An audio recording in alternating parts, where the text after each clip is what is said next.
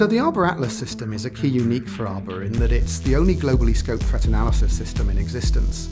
Atlas leverages Arbor's strength in the service provider community to provide our customers and the broader operational security community with a picture of what's going on right around the world in terms of both traffic flows and also in terms of how DDoS threats are actually evolving.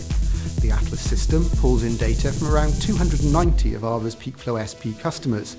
Every hour, those customers share data with us about the traffic that's crossing their network boundaries and about the kinds of DDoS attacks that they're seeing on their networks.